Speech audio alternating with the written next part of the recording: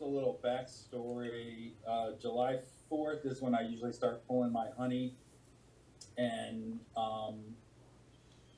this year was actually one of my best years yet. I got 1,200 pounds of honey from 50 supers, Wow. and that is basically 24 5-gallon buckets of honey. So what I do is after I have those sticky frames, see, personally, I'm always raising queens, so I have like 40 mating nukes out in the yard. So I take those queens, put them into 10 frame equipment with a couple frames from the mating nuke in the sticky frames to build them up for winter. So that's basically after July. So from that, I will start feeding a little bit, and I use frame feeders.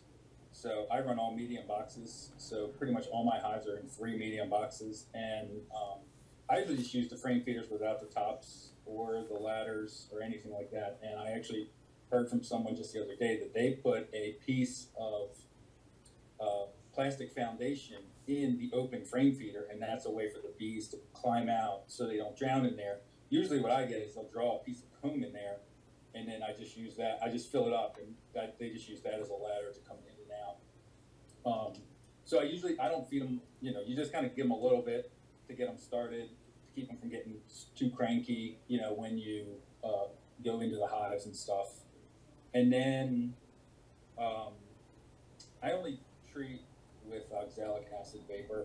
So starting in August, I'll treat my hives every weekend for 2 or 3 weekends just to try to get a full brood cycle so that the bees can be, low mites so they can start their winter bees and stuff like that. And I just wanted to say, when I mix my syrup, I just do 2 gallons of boiling water and then 3 10-pound bags of sugar and mix it in a 5-gallon bucket. And that's about 2 to 1. I mean, the bees don't really care. They just want something, because otherwise there's not really much for them to put in the comb. And I would say one of the things you need to make sure of is to keep the inspections short. I try to keep my inspections under 2 minutes, where you basically just go, you take the lid, you look for, between the frames, you look for a lot of bees between a seam, between 2 frames.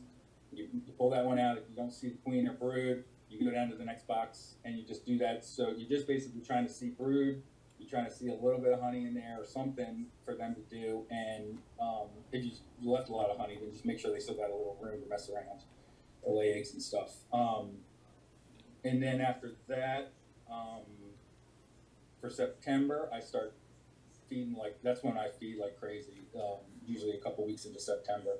I want to be done feeding by Halloween because usually the nights are too cold and the bees will stop taking the syrup anyway. So the Halloween, done feeding by Halloween is my cutoff.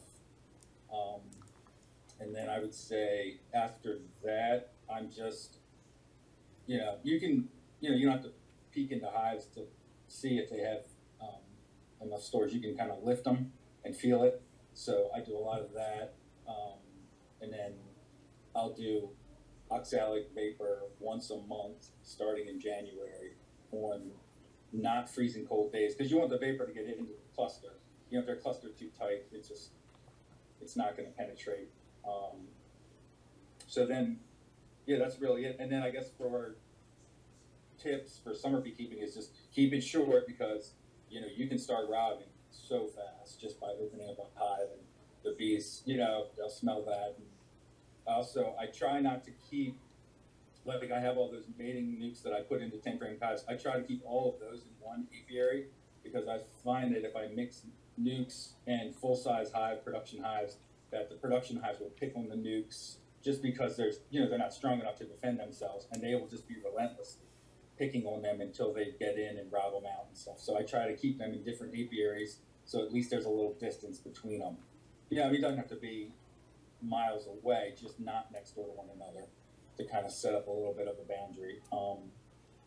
And then I actually have one of those, it's like a little cooling neck band that you can soak in water, and it has beads that absorb water. I'll put that around my neck sometimes if you're in there and it's just beyond blazing hot, because it does get pretty terrible. I mean, Carla has a little fan that she wears, but it gets pretty noisy, and she can't really hear me when I'm saying stuff to her, so she doesn't always have it on. But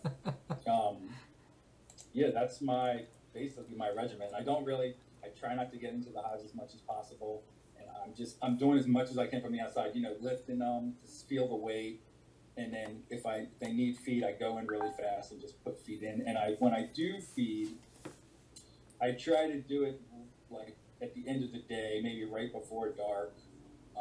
You know, just so that if I do spill some, or if the bees do get a little worked up and try to start robbing, that they all end up, the sun goes down and then they all go home.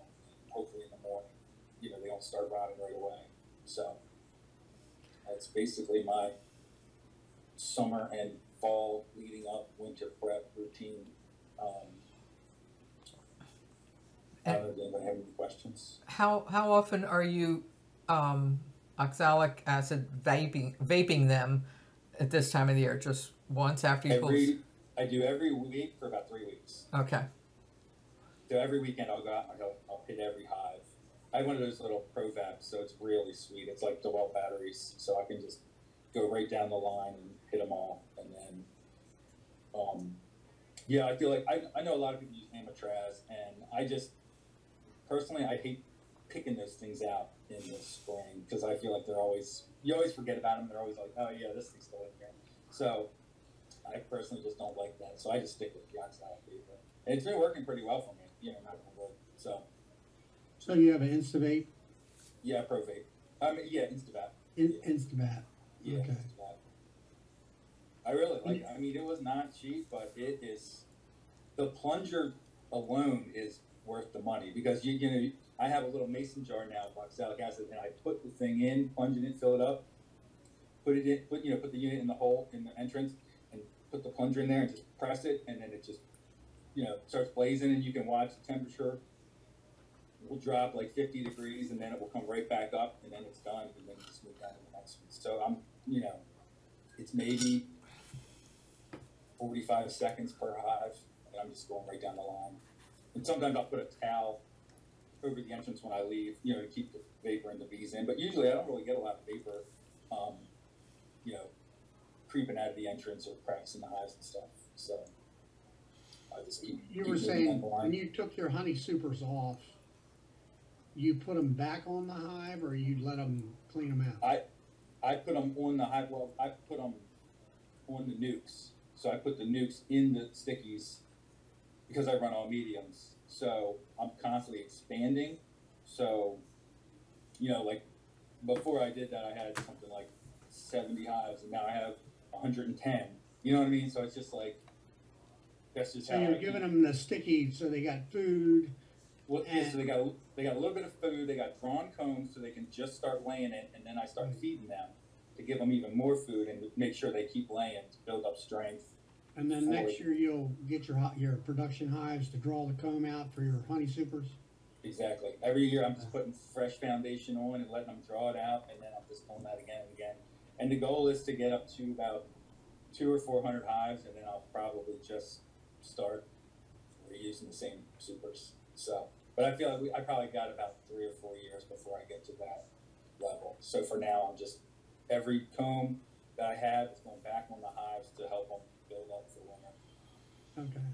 So if I were to pull my supers, extract them in the next week, would I put them back, the super with the stickies, back on those hives and let them clean them up and do whatever? So I would say yes, but the only caveat to that is they have enough bees that they can patrol that comb, because the small hive beetles will get bad this time of year. So if you have a hive that's not big enough, and I have that too, like some of my hives I'll see and I'm like, oh, you know, the beetles getting bad, and I'll take the boxes off to try to keep them small, because they need enough bees to patrol that area, or the small hive beetles will take over so fast. It just takes a few days, and you'll have worms in there, and then once the honey's slimed, the bees don't touch it, and you almost have to take the frame out with the slimy honey and dunk it in water to rinse it off, and then put it back in, because otherwise the bees they'll avoid those slimy frames. It's pretty nasty. Yeah. Sometimes I'll just take them and just crisscross the boxes out in the yard and let the rain wash them out, let the bees rot it out that way. So, but that, I got a lot of hives. So when do you start reducing your hives down, and you run 3 mediums through the winter? Yeah, I'll do two or three mediums through the winter, depending on the hive strength now in the fall. So if some of them aren't big enough to fill 3 mediums, I'll do 2 mediums, and then just let them, just so they have enough bees. So there's bees on every frame. That's why when I look down into the hive, I don't want there just to be a few bees in between a few frames in a super. That's not enough bees for me. So I'll take that box off and make sure they're kind of crowded, because, without a flow, they're not really going to swarm that much. I mean, and even if they did swarm, they're not going to swarm a lot. There's going to be like one little swarm, and that's going to be it. But more than likely, what they're going to do is they're going to try to draw out a queen cell, and then they're going to realize it's not a flow, and they're just going to tear it down as long as the queen's got room left. Or even, as long as she's got eggs in there, they're not going to. I haven't seen them swarm this time of year. I mean, if it's a slimed out hive, they'll abscond, I believe. But as long as it's not, taken over by small hive beetles. And I have one other question that's really gross. Okay. Okay. The first year I thought I was going to collect honey, I had a huge small hive beetle problem, and I opened the honey super, and it was just total. The whole thing was slimed. And I think you came over and helped, you said, no, just ditch it, put it out in the field, let them clean it out. I saw on Facebook, someone said, oh no, go ahead and extract it. It's good. And that kind of turned my stomach. Would you do that? No. No, okay. I mean, and that's the other thing. When I harvest honey, I only harvest as many frames as I can extract in the next day or two. Because if you have frames sitting in the honey house for more than 3 days, the worms will start in that too. The small hive beetle, you have to assume the small hive beetle eggs are everywhere. Right. And the moment there's not bees on those frames, the eggs are going to hatch and return to the worms. So I avoid that honey at all costs. Like, if I see a frame that's been sitting in the honey house too long, I will take it and put it right outside and just say, not even worth it. Because, the small hive beetle larvae have that yeast in their mouth, and that's what makes the honey ferment. And I mean, if that got into your whole batch of honey, I got to imagine that would kill the whole thing. I mean, just ferment the whole batch down. I mean, I will get some beetles every once in a while, but once they hit the honey, they usually drown and then they filter out. So it's not like, they're in the honey, but, I feel like, the yeast doesn't have time to set up with that. But the worms, that's gross. Well, the only way the yeast will have any effect is if the moisture is higher in content. That's what happened when the worms get in. They chew through the cappings, and the honey draws moisture to it. Okay. And that's when the sliming occurs, because not only a yeast of the enzymes that they put into the honey as they're chewing through it. Well, after what I saw, that just turned my stomach when I thought somebody was going to do that. I didn't correct them. I thought, well, to each his own, but, that made me sick. I mean, I heard the stars blowing up. Yeah. Now, you say you're going to harvest some honey, Lynn. Now, what are you running, 2 deeps? For your brood chamber? No. I've got mostly mediums. I have two hives that have deeps, 1 deep, and then mediums. And then I have 1 hive that is all mediums, and I have 5 supers on them right now. And, I mean, she's just filling the damn thing up. I mean, just rocking it. So. But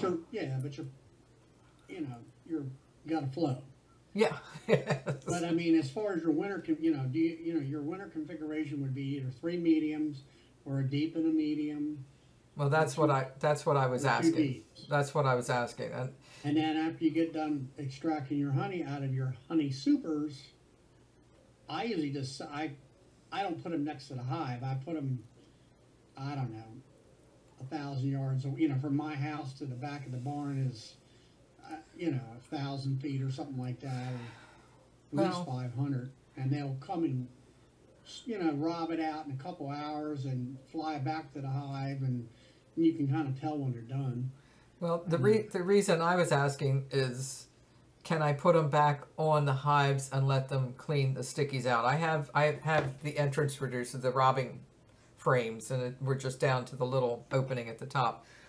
Is because some of you may know I have a very wily groundhog who has a target on his head, but I haven't been able to catch him yet. And he likes to eat my drawn comb. He likes to eat my sticky wooden frames, and he's just making my life miserable. So I don't want it. I found this out when I was setting the frames out for the bees to clean them up away from the apiary, and I'd go back in the afternoon to pick them up, and they were all knocked over, and he'd been sitting on them and chewing on them, and God only knows what else. So that's why I wanted to put them back on the hives to protect them. Well, you're putting them back on the hive, but that also gives a spot for the hive beetles to get into and lay eggs in like crazy. Into a sticky frame. Yeah. To me, I would say do your extracting, and along like 2 o'clock and 2 o'clock in the afternoon, set them out cross stacked, and by dark they'll be clean. Okay. And you can put them in and stack them inside a building somewhere where the groundhog can't get to them. Okay. Or just stick them in the freezer till next spring and put them in the hives. If That's you what got I enough do. freezer space to do that, have fun. All mine are in the freezers. Yeah. Okay. All right. And I have to say, I had a group of them in the freezer. I looked down at the bottom, and there was I don't know, a worm, whether it was wax moth or whatever it was, but the coldness was driving it out. Of course, I finished it off with a stick. You know. Well, I had my frames in the freezer that had wax moths and probably small hive beetles and whatever. Then the power went off for 3 days, and I opened the freezer, and all the worms were laying on the bottom of the freezer. So I'm like, okay, now I got to clean the freezer out. But it killed them. It killed them all. Well, the boxes weren't any the worse for wear. No, that's true. That's true. That's true. Okay. Any other questions for Brian? Don't be bashful. Okay. I'll ask him how much OC he's putting in, but I'll ask him that later. Say that again. I'll ask him how much acid he's putting in his vaporizer, but I'll ask him that later. Okay. Tell the truth, 4 grams. Yeah. Wait, I don't know where my thing is, but I think I'm at like 2 or 3 grams. I'm at the 3rd notch on the plunger, so per hive. Okay. Yeah, it does have a graduation thing on there. Yeah. So I don't have it all the way up, but I have it at the 3rd notch, so I just keep on that. And Pretty good. And for us small town beekeepers who maybe just have the wand, you know, the whatever you call that thing. Yeah, the pan. Yeah. Or maybe just dribble or whatever. Are both of those okay? I mean. Yeah, the dribble's good, but it takes a little bit of time to do it, and usually you mix it with sugar syrup, so it might create robbing. Yeah. Okay. So I mean, look, if you don't have like I said, the Amatraz works really well. I mean, I don't use it anymore, but that's what I used to, and everyone else I know still uses this time of year because it gets under the cappings. So, how about the Apiguard, or what is it? I don't think that's working anymore, is it? I thought that. Now you're talking about Apribar. Amatraz is Apribar. Okay. And What's the one with the plastic? Huh? The plastic strip with the That's little. That's Apribar. Apribar. All right. And that's Amatraz. Okay. All right, hold on 1 second here. And then there's Apriguard. This is Lloyd's. Oop. Oh yeah, nice. I forgot about this. Wait a minute. I don't know. Can you see it? Okay. Now we can see it. Okay. This is Lloyd's chart. Yeah, Apribar. So Lloyd, you wanna talk about any of these? No. Well, They all work. Probably the hardest one to use is Life Bar because it's like breaking up graham crackers and putting in on the frames. And it takes multiple treatments. And it's fairly expensive. The active ingredient is thymol. You can get the same thing with Guard, where you can buy it either in the tub and you have a syringe to push the gel out on a aluminum foil card, or you can buy the small trays, and it takes 2 trays to treat a colony. The Formic, part of the issues with Formic Pro, and it is a very viable treatment, but is the temperature issue. It supposedly is 84 degrees for the max temperature. If you can get 3 or 4 days in a row where it's below 84 degrees, if it gets above that, it's not bad for the bees, or not as bad for the bees, because the first 3 to 4 days is when the majority of the treatment goes out of the pad. So that's when they're actually fumigating in under the cell caps for cap brood. That's when that occurs. After that, it's exposed bees or bees that are, I'm sorry, not exposed bees, exposed mites that are out, phoretic mites. Hop Guard is still a decent treatment. There's no temperature restraints on it. And the Apivar is a viable treatment, and there's no temperature requirements on that. Oxalic acid, I know it says load 2 grams of crystals into a cool vaporizer. It's not official, but basically the current recommendation, not authorized, is 2 grams per hive body. So if you have 2 hive bodies on, they use 4 grams. If you're doing 3 mediums, I would say you could use 3 grams anyway, maybe 4. People have treated with as high as 7 or 8 grams, and it doesn't seem to have any effect on the bees. All of these require that the supers be removed, except for Formic Pro and Hop Guard. Those could be put on with the supers on. I don't know. I guess if you had a really bad infestation and you still had a honey flow on, you could treat, but typically I wouldn't use any of these products with honey supers on myself. That's just me.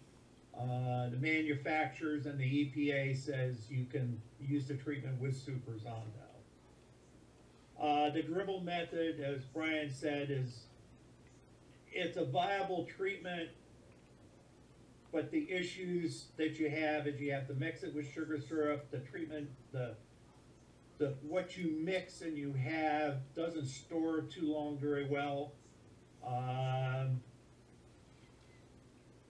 Probably the other main thing with these is with the Formic Pro and the vaporization, it is, especially with the oxalic acid vapor, you need to have a particle respirator. You can get them at Home Depot with a AP100 cartridge on it. You would need the same thing for the Formic Pro, and AP100 cartridge will do. And that's to keep from breathing in the vapor. OA, with the vaporization, you get a whiff of that, you're going to be coughing and hacking and wheezing.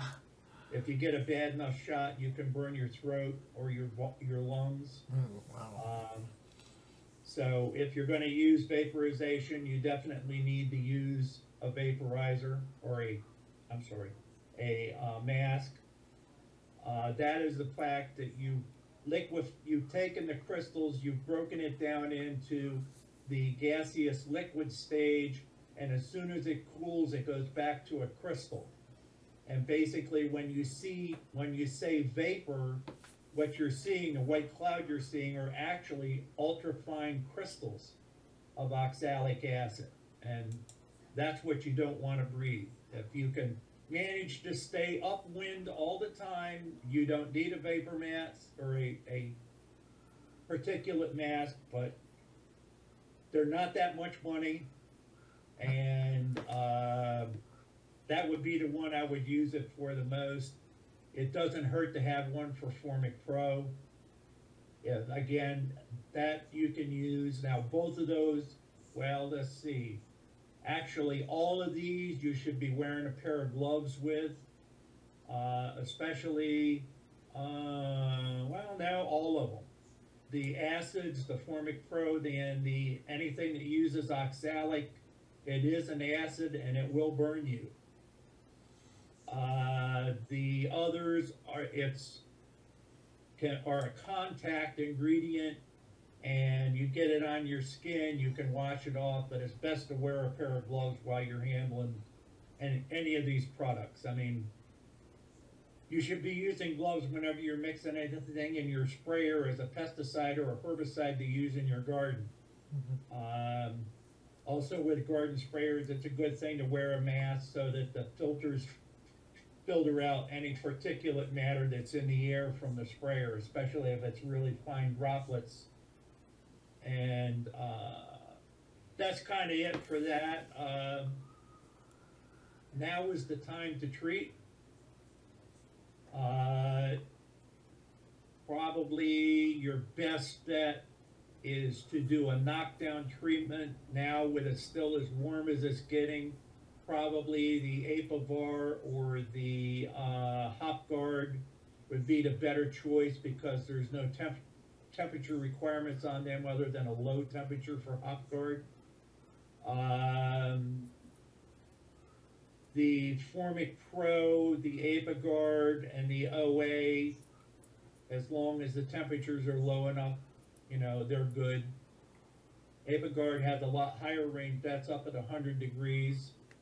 The main way you can tell that it's getting too warm when you're trying to use some of these products is they are a fumigant, and if it's too warm, it'll drive the bees right out of the hive. With the Formic Pro, if the temperature is high, you can also have some queen issues if the temperature is too high for the treatment. But now's the time to get your initial treatment on. You probably ought to think about using another treatment, not the same one. Choose a different one in October. For that, I would not recommend using Apivar. If you're going to use Apivar, at the end of the 42 days or thereabouts, you need to get the strips out. You do not want to leave the strips in over winter because the amount of treatment that is coming out of the strip does not kill the mites. It just makes them a little bit sick, and then if you go to use Apivar next year, they go up and lick the strip and get bigger. Oh. Super mites. They become super mites because that's what happened with all of our previous ones. Now, if it's any consolation, there is another treatment that looks like it's beginning to be viable again. It looks like Apistan is on the way back in. The active ingredient in that was fluvalinate, and that's not on this list, but okay. The research is beginning to show that it's getting a 94 to 96% kill rate on mites.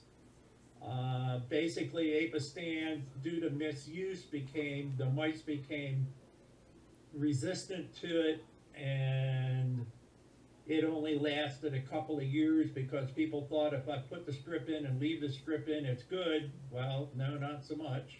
Huh. How was that applied? The thing to remember with all these treatments is you're trying to kill a bug on a bug. Yeah.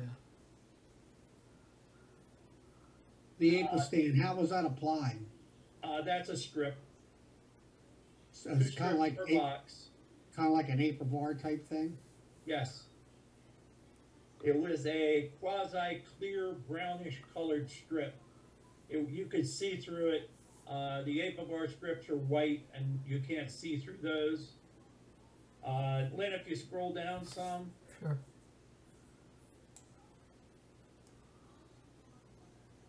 there's some notations here and some discussions about how to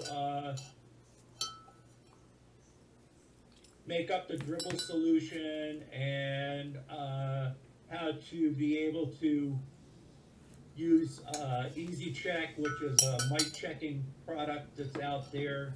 That if you're going to do checks, that's a good one. It doesn't hurt. You don't have to check all your hives, but check some of your hives at least before you treat them, and then check them after you've treated them to make sure that your treatment worked. A couple of years ago, they had a problem with a batch of Apivar that was made that basically it didn't kill mites. And a lot of people treated with Apivar and then found out that it really didn't kill the mites very well, and they didn't go back and check afterwards. So that was an issue. But this is up on the Facebook page, and I think it went out in an email too. Yep. So it's just gives you background information on all of the effective current treatments and gives you some additional information about vaporization and how to do check mite, or check for mite count. It's good info. It's also always in our files section on the Facebook page, so you just have to go to the top where it says files, and this is there, and as well as other things. Thank you, Lloyd. That was very, very good chart here. I like having that. Okay. Any questions for Lloyd? Look, I thought the EPA said that you could do oxalic vapor with supers on now, starting this year. Is that? That was rescinded. Was it? Man, okay. Wow. That's what I understand. I didn't think it was a good idea, and I never did it. And I was asking other people, they did it. Someone said, "Oh yeah, I did it." And I thought, I'm going to hold off. Well, there's oxalic acid contained within the honey, the same way there's formic acid within the honey, and like the formic pro stuff or Mite Away Quick Strips, which is an older product that's still available. That it elevates the level of the formic acid, and it also elevates the level of oxalic acid in the honey, but over a short period of time the level goes back down. Now I don't know what the issue was with the oxalic, but they did I looked before I made that chart up that now it's that you can't use it with honey supers on it, or that's at least that's what the chart said. And do you carry these items at your? Pretty much have everything but the Life bar. Okay. I haven't been able to get any of that, and I really have never really had much of anybody request it because it's kind of a pain to use. Okay. Because like I say, it's like a graham cracker, and you have to break it up in parts and set it in the corners of the hive on the top of the hive underneath the inner cover, and then you have to go back and put another set of treatments in, and it supposedly is an effective treatment. There's several treatments I left off of this because they're painful to use, like Suicide Works, which is basically you're treating the bees with sugar water. You have to spray it into the colony. It's kind of like doing the dribble method, but it's just a sugar syrup. That's all it is? Controls mites. Yeah, but it's a pain in the butt to use because it's kind of like doing the oxalic treatment with vaporization. You have to go through and do the treatment every 3 or 4 days for at least like 6 to 8 treatments for it to be effective. Oh. So the idea is it coats the bees with sugar water and they clean each other and pull the mites off? I guess that's the way it works. Or they drown? I've never used it. I've read about it. And I've never, like I say, I've never bothered to carry it because Okay. it's painful to use. Sounds like a plan. Thank And I you. will say too, I do have a full mask when I do mine, the filters and the face shield. So it's not worth. If you've ever heard Randy Oliver speak, you can tell he does without a mask. So you don't want that. If you don't have a full mask, you should at least wear glasses or goggles because of, especially for the dribble method, because you can have splashing and spillage from that. Pretty much with the vaporization, if you stay out of the cloud of the vapor, you're okay, but still the wind can change at any time. And like I say, it would be good to wear goggles or have the full mask. The full masks are quite a bit more expensive. Okay, gotcha. Well, the main, the main thing is when they say mask, this is not like a little white paper mask that doesn't cut it. You have to have a respirator. Right. This is a full blown mask, either a full face or a half face, and with the proper Filters. Cartridges. Filters on the side. And I'm fine with mine. When I originally bought mine was through a lab safety book, but now, like the cartridges, I can buy them off of Amazon now. I know what the numbers are, and I find every season, pretty much every season, I put a brand new set of cartridges on.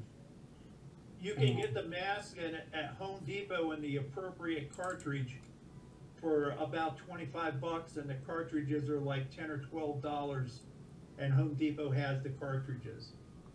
I don't remember if it's an AP100 or a P100. It's one or the other. I don't know. I mean, my mask is P100. My mask is on an older mask. The newer ones are kind of like elongated cartridges. Mine are round. I've had it for a long time, so. Yeah, They all work the same. Yeah, Lloyd, I got a clarification, hopefully, that you can give me. So,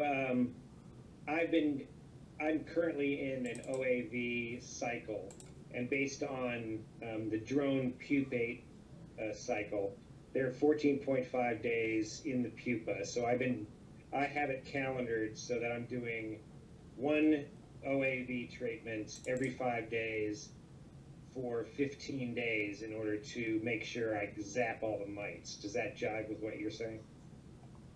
Even though the cell isn't capped, if the mite is down underneath the pupa, okay, it's not going to be exposed. So typically what the treatment regimen would be every 4 days for seven treatments. For 7 treatments. Okay. So that would give you the 28 days. That actually takes you, because you're 21 for brood, and that carries you over and gives you a little bit extra cycle time. Especially with drone. With what? With the drone brood, it goes, what is it, 24 days? Yes. Okay. And then when did this rescinding happen with OAV and honey supers? I was told in the past, like 3 or 4 months. Oh, so it's recent. It's recent. So Because they originally gave it approval to be used with supers on, and then about 4 or 5 months after that, 6 months after that, they rescinded it. Okay, so if I treat it with OAV with supers on, do I now have to flag those frames? Theoretically not, because as I mentioned before, with either the oxalic or the formic acid, if the super's set for a while, the level of the acid drops down due to exposure, to not being exposed to additional treatment. And then last question about OAV. it's been my experience, and I wear the organic acids respirator filters. It's been my experience that the vapor dissipates pretty quickly, but I do have hives on rooftops that have AC intake, like ducts on these roofs. Is this something I should be worried about because it dissipates so quickly, it's not really a concern?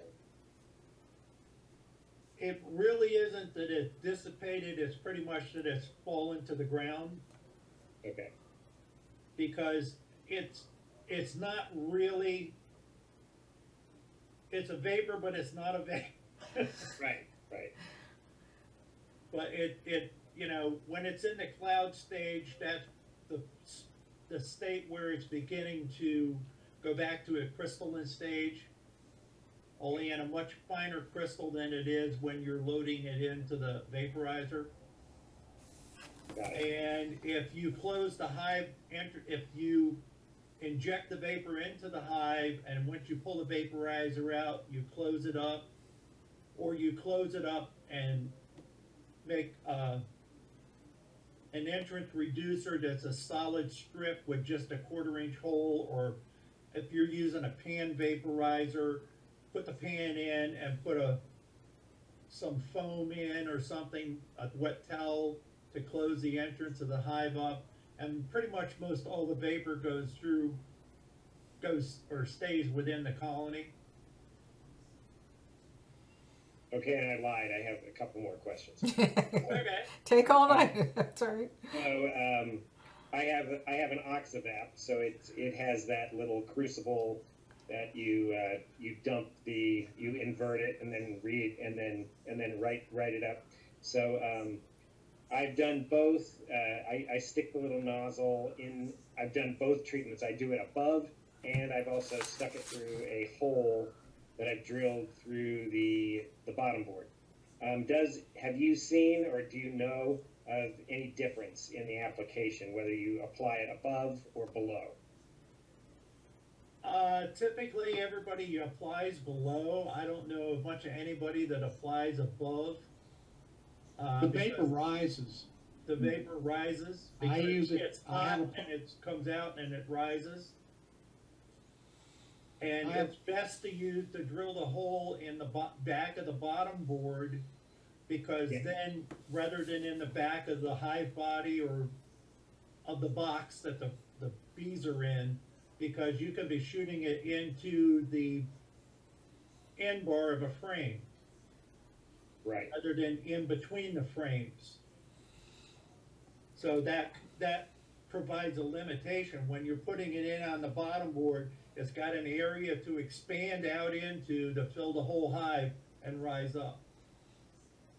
And if you're doing that, you want to close, to me, you would want to close the entrance, otherwise it's going to shoot out the entrance. Oh, absolutely. Always close the entrance and any upper openings that I have.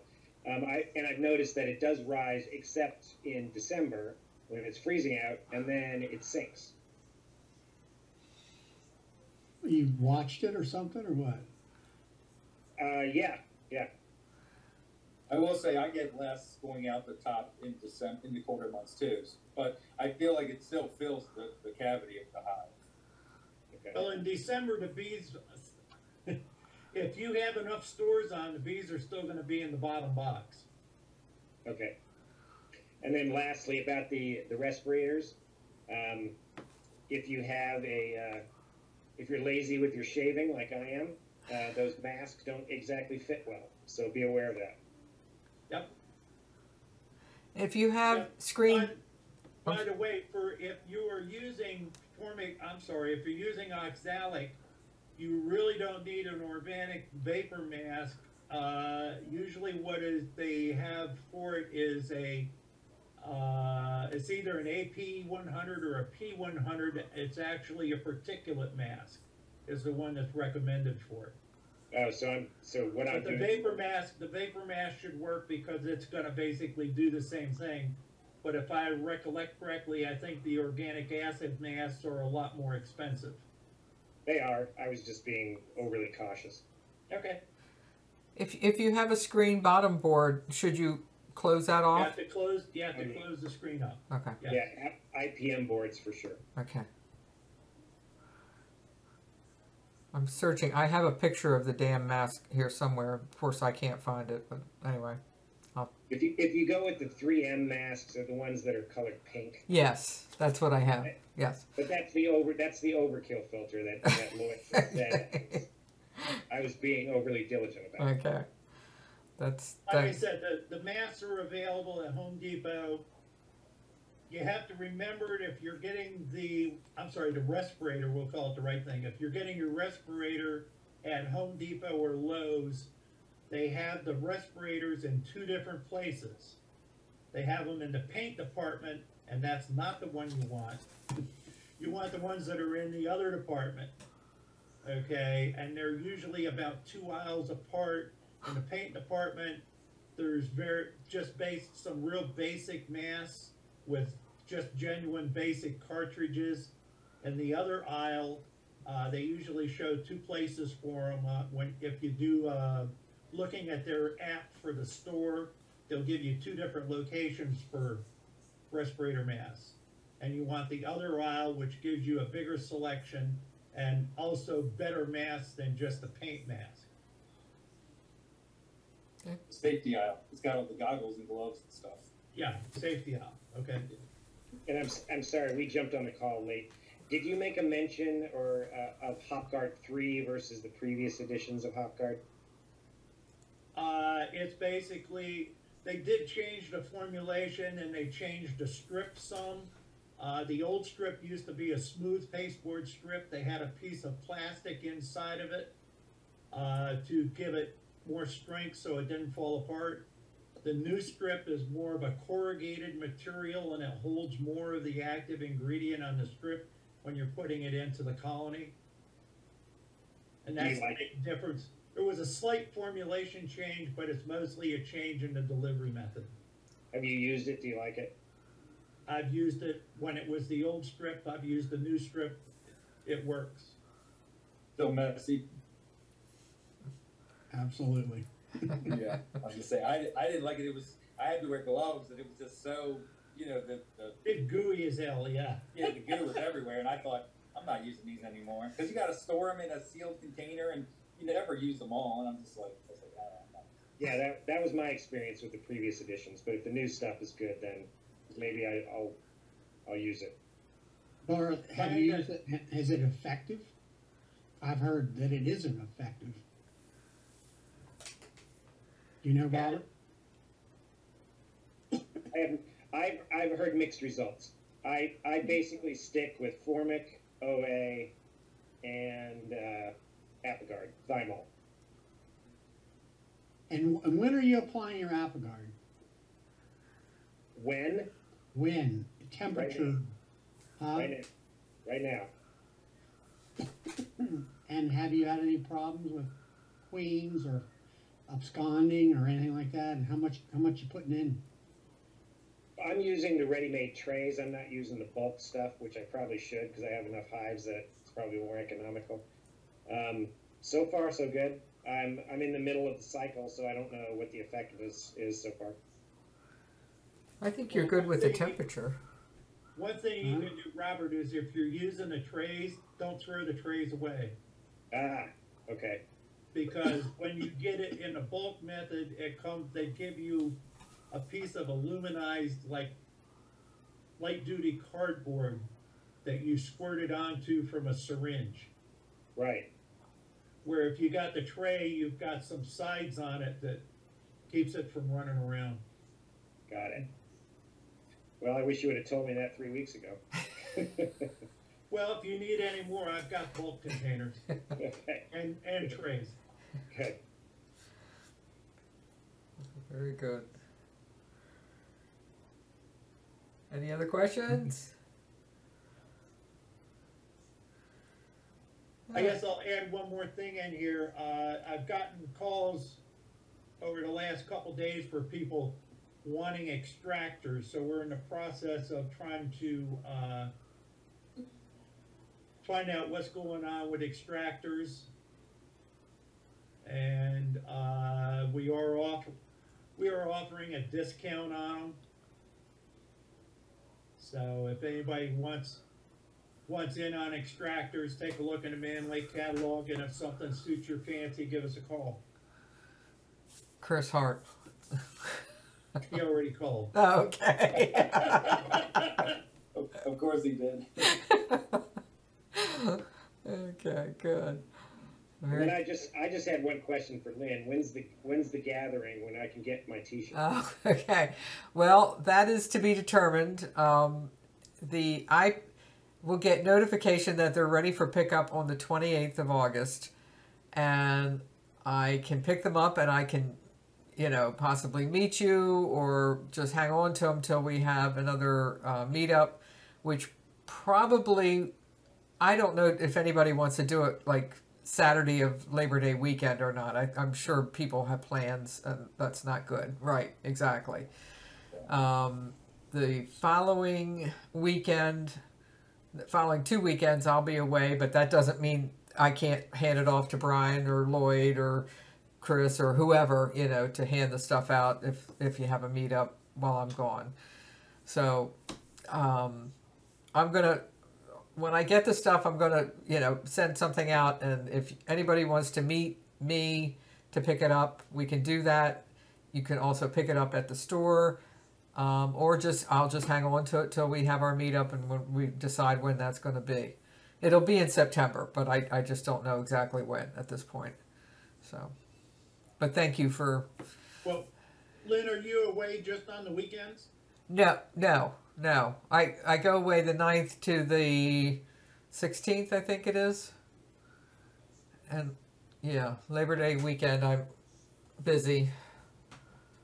So it's the following weekend from the 9th to the 16th.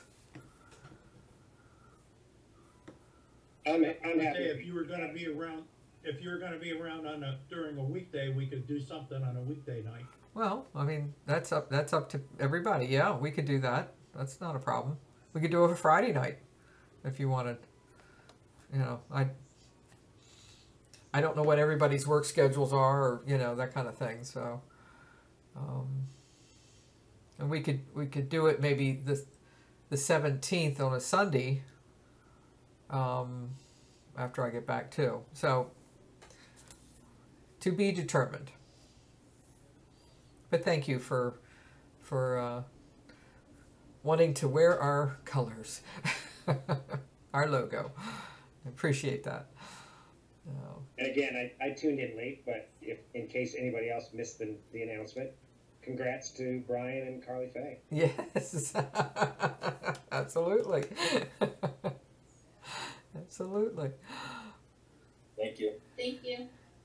There will be a wedding celebration meetup out in is that Frederick?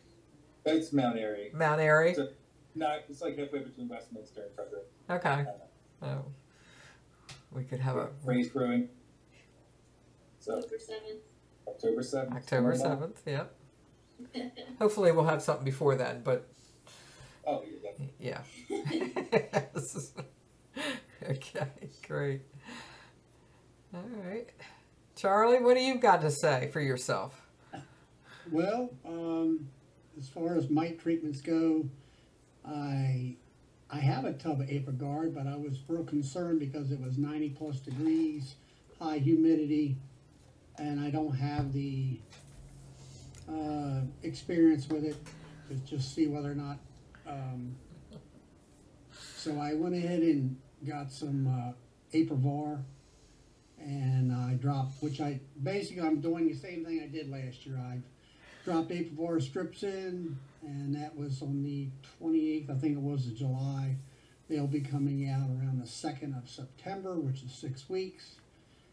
And then I'll come behind that as soon as the weather is, I like it to be at 80 degrees or slightly less and low humidity, and I'll put Formic Pro in for 2 weeks. And double strip it, actually the satchel comes with 2 strips for the 10 framers. And put a strip on a nuke. I know it's not on the label, but it works. and then I'll come back, and then in October I'll start doing oxalic acid vapor once or twice a month, as long as it's 48 degrees. And the cluster will be loose in the hive, and I'll do that all the way through February of the next year, if everything goes well as far as the weather goes. October still is fairly warm and everything. That's what I'll do for my mite treatments. That's what I did last year. Sybil came by and asked me to participate in the National Honeybee Survey. So my results was I had a 0.2 mite infestation, which was below 1%. So that was nice to know, and seems that that'll my mite treatment program works. I'll put it to you that way. And honey supers are off, and I run all mediums on my production hives, and my winter configuration is 3 mediums. I went out last week and looked at 5 of my production hives, and all the top supers were full of honey. I presume lanternfly, whatever's out there. There's some clover around. There's not a lot of nectar that comes off of that, but so that was good. That'll cut my, like last year, I cut my sugar bill by 500 pounds, and I'll be able to. Then I start feeding them usually right around the week after Labor Day, week or 2 weeks at the latest, and I'll do sugar water 2 to 1 or close to 2 to 1, and my nukes are. I mean, for the folks that I can run at least a dozen honey hives. I run 20 nukes. I sell the nukes in the spring.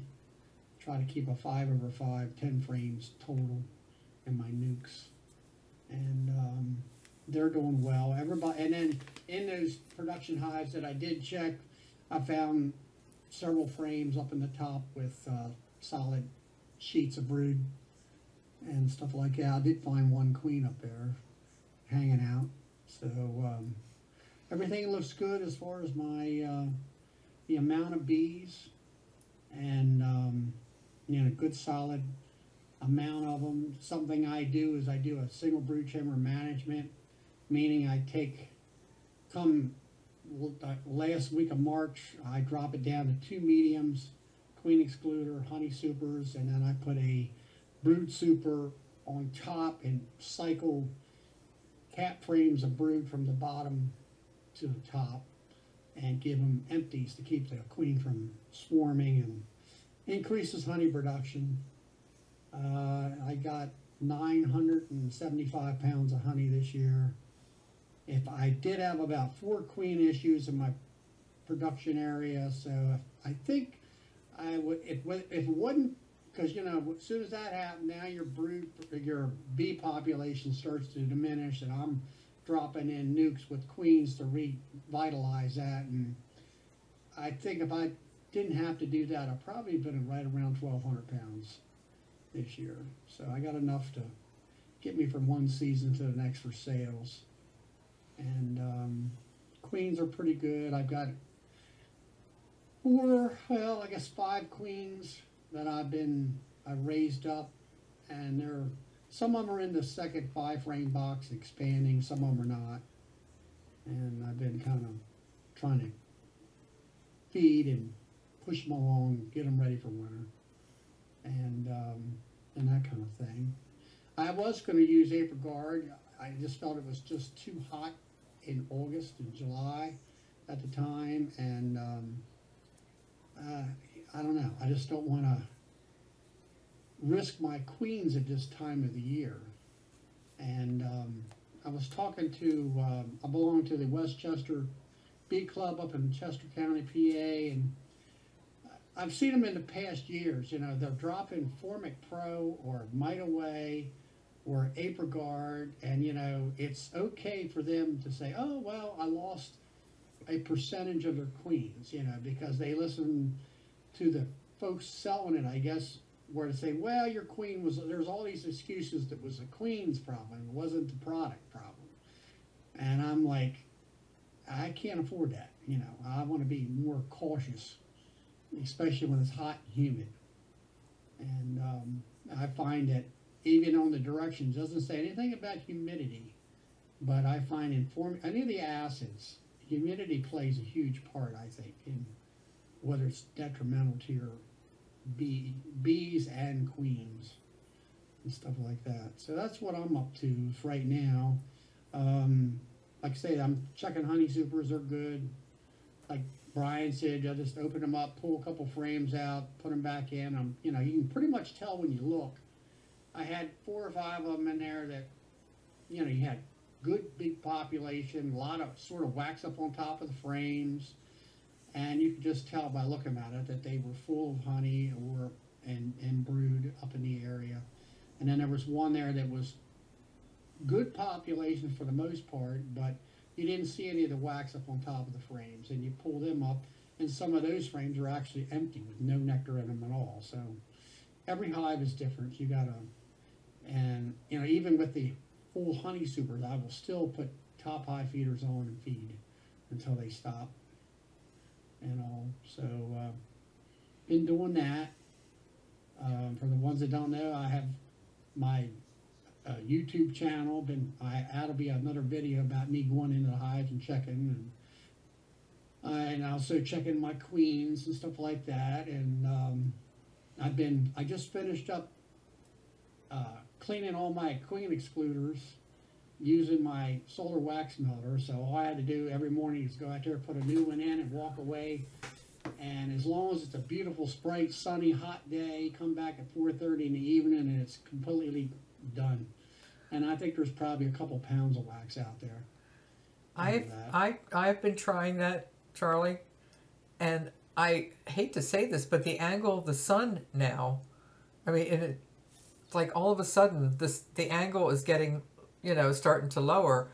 Yeah. It's not melting the wax as fast as it was. I was really shocked. Here lately it's been cloudy, and Yeah. in the morning it's overcast. Like yesterday was kind of overcast. Well, you're not going to get a whole lot of work out of that. You know, there was the one day I first put it on there. It was one of those super bright, hot, sunny days, and within 45 minutes, that one queen excluder I put in there was completely melted. I was just totally surprised, and even the propolis was. There's some brown goo on some of the steel rods, but even that was all gone and everything. But you know, you compare to where you got a squeeze excluder and you got all these rows of wax, and then you take your hive tool and then you scrape. Well, then your shoulder gets to hurting, and then you know, and then you take and you sit it up. I had it kind of against me in the building, and I got a paint heater, you know, melter, you know, whatever we call them, a heat gun, and I'm sitting there doing it all but that. Well, now all I do is throw it in the box and walk away, and it's done. And I didn't have to do any scrape. Well, I did a little bit of scraping around. Most of mine are wooden bound. And if it doesn't happen today, it'll happen tomorrow. Yeah, exactly. Did you make that, Charlie, or did you buy it? No, the quickest, the honey, the wax melter was made by a guy in the club in the Susquehanna Beekeepers. He had used my lumber, and it's just big enough for that queen excluder. I mean, if I was knowing it now, I would make the, you know, drip tray long enough and wide enough for a queen excluder to drip down into. I really like how pretty the wax is that comes out of that. I mean, it is. And I had people tell me this and never paid attention. And all it is get yourself the cheapest paper towel you ever could find. Take one sheet off, and the way mine is, the tray slanted. It comes to a V, and it's an open slot about an inch tall. And then originally, or still has it, it's a half-inch hardware cloth bent on an angle, and that was more or less the that catched all the slum gum out of your wax. Well, put that in there. Put that one piece of of paper towel that's out of your kitchen. No, want to double it or nothing, just one layer, one sheet, and lay it in there and kind of put the wax on it to where it's, you know, it doesn't lay over or anything like that, and it will filter all that wax will be bright and yellow. It's gorgeous. And all that brown goo and sludge will stay right there. And then if you get out there when it's still good and hot, and you might want to wear some gloves because it's that hot, you know, you can pick that hardware cloth with that paper towel on there. I picked it up with all that sludge laying on there, and then just walk it over to, you know, wherever you want to throw it, and just dump the whole thing out onto the ground, and then put your wire back. And then I used to take my hive tool and scrape the pan that's, you know, around on both sides. There's sludge, you know, that thick, and scrape it and throw it out in the yard, and then reset the whole thing with another new paper towel. But the paper towel works it's a great filter. The only thing I've had in that solid piece of wax was there was bees that got in there, and what it does, it comes out of the pan, and that water falls over into a little tub, and I keep about half an inch to an inch worth of water in the bottom of that, so the wax will cool and float on that. And sometimes the bees will get in there, and they'll get in under the wax, and of course now you got a bee body in your wax. But you know, I have one of them pots from Man Lake that's got a, you know, it's an electric pot, skillet type thing, and it's got a faucet on the end of it, and I put that wax in there in the winter time, and get yourself a strainer, that kitchen strainer with a steel mesh, you know, and you can either put another piece of paper towel or a coffee filter, or some cheesecloth. Cheesecloth is expensive, I found out. So you got coffee filters or whatever, use some of that, and then that'll filter out all the real fine particulates. And Kim Flottam actually claims that slum gum is great compost. Ah. And he grows great tomatoes from it. Ah. Okay. Okay. That's cool. That's cool. But that worked out real well for me. And it, like you say, when you got a dozen or more screens you got to clean off, you know, if you can just throw one every day when it's super hot. You know, sometimes I go out there at noontime and it's clean as a whistle, and then I'll put another one in there, and I'll either check it at 4:30 or I'll come back the next day and see it. Depends on how bright and clear the day is and all that. And so that's what I've been up to. It's just. Are you gonna wrap your hives again this year? The ones that are right behind me are past. They're the one there that's got the purple yellow. That's closest to the barn, and those stick out past the barn, and the wind blows towards me from the log pile and everything. And I will put carpet around there, yes, as a wind block. It's not insulation. And when are you going to do that? Oh, probably November. Okay. You know, when it gets cold and it stays cold. Right now, you're in them. You don't want to be fooling with carpet. It's a nuisance having to get in there in the wintertime if you have to. Yeah. Especially when I'm you want to make sure you get enough of it before you got to use it, you know? What's that? You mean the carpet, or? Yeah, make sure you get it, you know, if you're Yeah, well, go to your local carpet installer and say, hey, you got any dirty carpet you want to get rid of? It's 5 feet wide, Ew. and it can be in rolls of 10 foot or whatever, something you can handle. And then just take your knife, your razor blade knife, and cut it. And you know, have it to where it's sitting on the ground, and it comes up and around the sides, and then you kind of lap the top over, and then I ratchet strap it all down, and you know, it's like a little igloo. So The other part of it is it can be carpet that they ripped out to put new carpet in. Yeah. well, that's what I get. I get all the ripped out carpet. It's free. It's free. They're wanting to get rid of it because they're going to pay them to put in a dumpster. But if they can get like a piece of carpet like out of a hallway, you know, well, I'm talking about more of an industrial hallway. So, but yeah, you want a piece of carpet about 5-6 feet wide.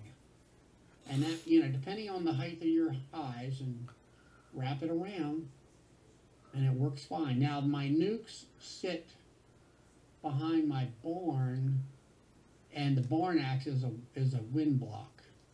So I don't wrap any of those. Do you put the fuzzy side in or the fuzzy side out? I put the fuzzy side in. Okay. You want the carpet, if you look at carpet, it has that mesh in the back. Right. And a lot of the good carpet, it's got like a glue that's all over it. Well, that glue acts kind of like a water shed. It'll shed the water off. It doesn't, the carpet won't get soakingly wet, you know. And the only downside is through the winter time, I gotta sort of pick that back of that carpet up so I can hit my ProVap in there and hit them with oxalic acid vapor. Now, when I do vaporize, what I do is I have chloroplast or the corrugated plastic signboard, you know, get your crop of political electioneer signboards out, you know, and get them to where they fit, you know, unless you already have one that came with the hive or something. Stick it in there, and I close mine up in the wintertime when it gets below, say, 45 steadily throughout the day and whatever. I close it up. When I'm vaporizing, I have little wooden wedges that are about 5 inches long or so, 4 to 5 inches long, that I made. And on the 10 framers, I put them in each corner, 2 in the back and 2 in the front. That holds that chloroplast up tight. I'm trying to seal this thing up, and I got enough. I mean, I got wedges for all the hives. So I mean, I'm wedging and got all that lined up. And then I take the blue styrofoam insulation. Find yourself a piece of that, and I cut it to where usually it's 1.5 inches thick, so I do 1.5 inches square, maybe 2 inches by 1.5 inches. And I make it to where it's just a little bit wider than the bottom board edges, and I push that in there, and it kind of like seats itself in there. So, because the bees will push it out. They have enough strength, they'll push it out if it's loose. And I put that in the front, and I put the 4 wedges in the bottom, and then I vaporize the hive, and it's pretty much sealed up solid. Do you guys, any of you, use quilt boxes? No. No? I don't do it anymore. I used to when I had less hives. Now, if anything, I'll do well, before I was using a mountain camp method with sugar, but now I don't even do that. I just do sugar frames where if I need to emergency free, I'll just pour dry sugar into a drum comb and spritz it with water and then put it in the hive, and the bees will chew through it. So I don't have to worry about any weird feeding thing or adding shims or anything. Okay. And then in the spring, but it's still there, I'll just wash it out or leave it out. Rain will wash it, bees will get it. Okay. But Lynn, it's best if you feed them enough in the fall that you don't have to fool with that crap. Yeah, well then I can't take my honey in the fall, because if I leave my honey, then they're fine. But if I want my honey, you should have all your honey extracted by now. This is the second go round, Charlie. I get 2 flows, and somebody in this room said to me, "Sugar is cheaper than honey." I wonder who said that, Mr. Lloyd. It is, but I mean, you got a small, you know, side flow. You can pull that off. And Well, the honey supers are coming off next week. They were going to come off tomorrow, but I have to pick up grandkids, and I can't be bothered with that this weekend. So next week. So. You can't be bothered with the grandkids or the honey.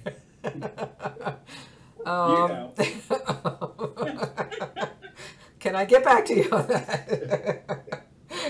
But now, as far as the top, I don't have a top. I don't use top end resist. And the only thing I do, I do still use inner covers, and I have 2 wooden blocks that are 5/8 thick, 1.5 inches wide, about 2 inches long.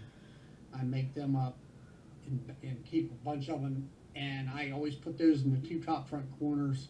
I raises that telecover up just a little bit, just enough for airflow. I don't have any moisture problems, and I keep that in there year round.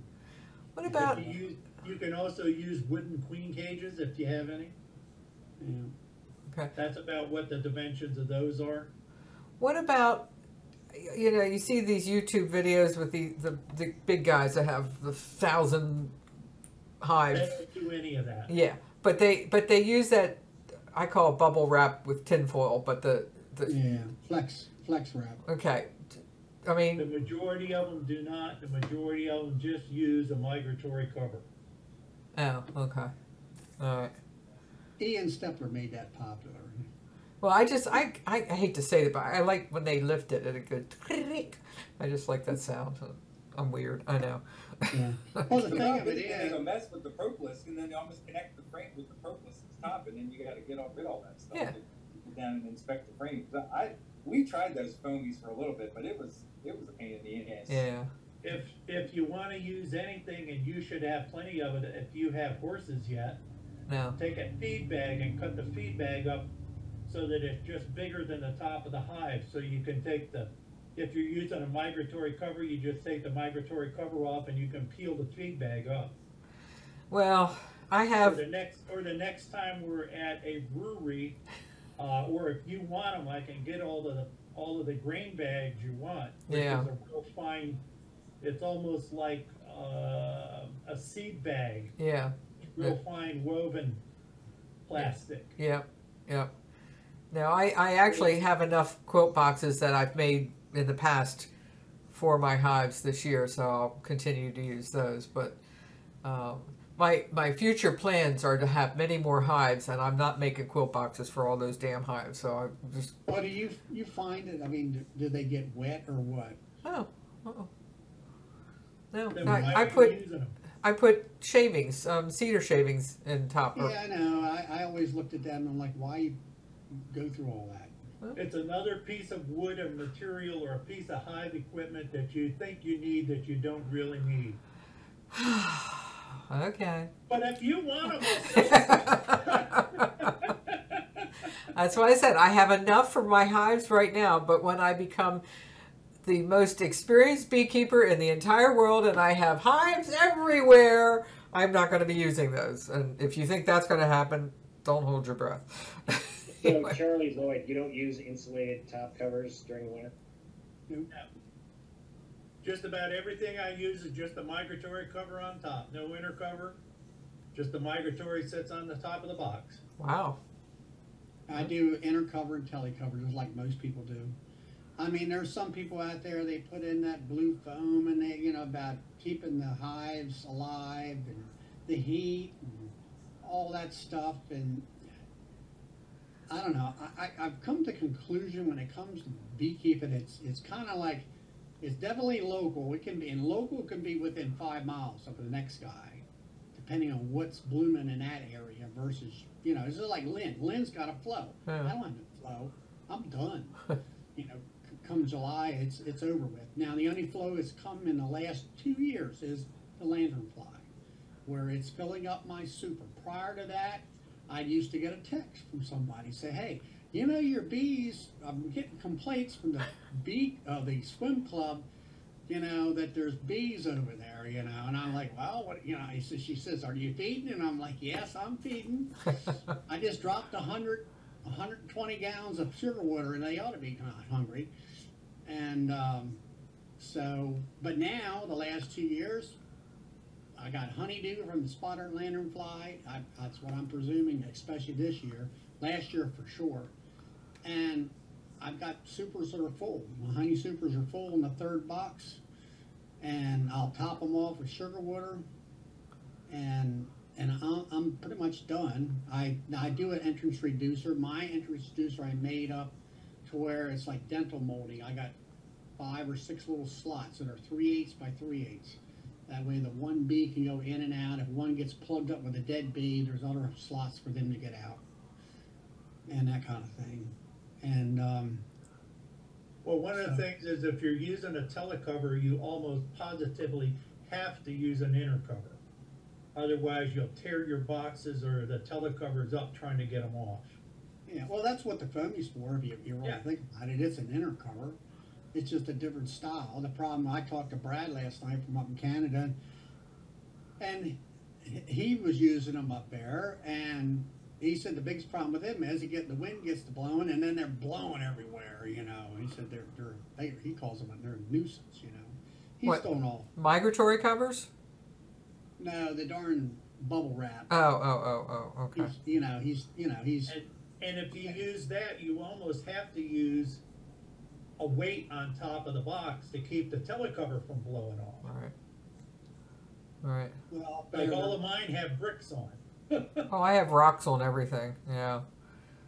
But yeah, well, up there they're putting them in barns. yeah. So Okay. Now, the other thing to kind of go along with this is we talk about having to wrap hives and all of that. The winters we're having now, but according to the Farmer's Almanac, it's supposed to be a good big winter this winter, supposedly. But Supposedly. the winters we've had for the last several years, the weather hasn't been that bad for a reason to even wrap hives.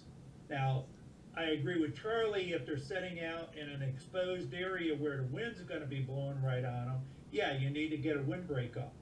You don't really need to get the black covers, boxes to go down over the box and go through all of that. I know a bunch of guys that wrap their hives with tar paper, which to me it's not providing any insulation. It's not doing much of anything other than it's a pain in the butt to put on and take off, and it's expensive. Right. And like I say, bottom boards, if I have a screen bottom board on, there isn't anything underneath the screen unless I'm doing a mite treatment. The bottoms are open year round. Oh, That so you cuts keep down it- on the moisture issues Oh, okay. in the colony. Okay. And if you do that, you don't have to put blocks up in the top. They let air circulate through. You've got enough air circulation with the bottom board open. Now, and I say the bottom board is open, it's sitting on a hive stand where the majority of the bottom board, the screen bottom board, is enclosed, isn't exposed to the open air. Because it's a double H 2x6 hive stand Okay. with the boxes sitting on them. So the air is reduced up of being able to get to the bottom board, but it's not enclosed at all. And that, I used to have a lot of problems with moisture where I had 2 or 3 yards. When I went to screen bottom boards, all that issue went away, leaving them wide open all winter. And my bee losses weren't any worse than they with them or without them, with being screen bottom boards. I forgot to put my thing in one year, and they all made it. They didn't care, did They didn't care at all. I was like, oh my god, oh my poor bees, and they're like, hey, thank you. Like, okay. So, yeah, I think the biggest thing with lossage is getting a mite plan, a mite treatment plan, and doing, you know, when I first started, it was all you did, treat your mites in September, October, and you were done. And now it's treat your mites 3 times, at least with 3 different products each year. And I used to do what Robert did with the oxalic acid vapor, I was doing 2 treatments a week, and I started in like this right after Labor Day, and I ran it all the way to the end of October till the darn time change. And I'm out there just hitting them and hitting them and hitting them, and I'm figuring I'm going to get those mites as they're coming out. And it didn't work.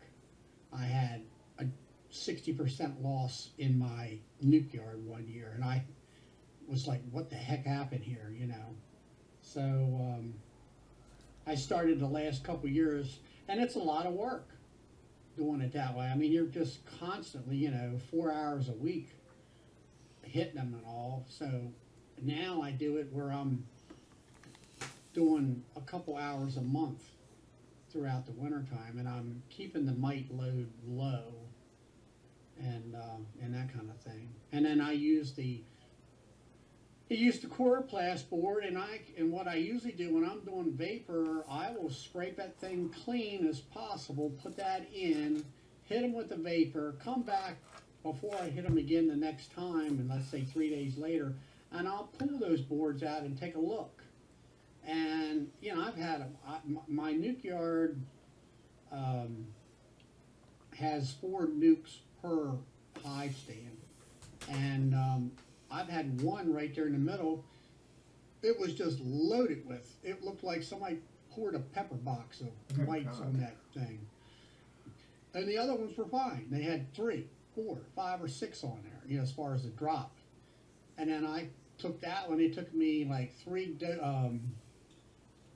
I treated that one like 3 consecutive times to, you know, to hit them hard and drop that mite load down.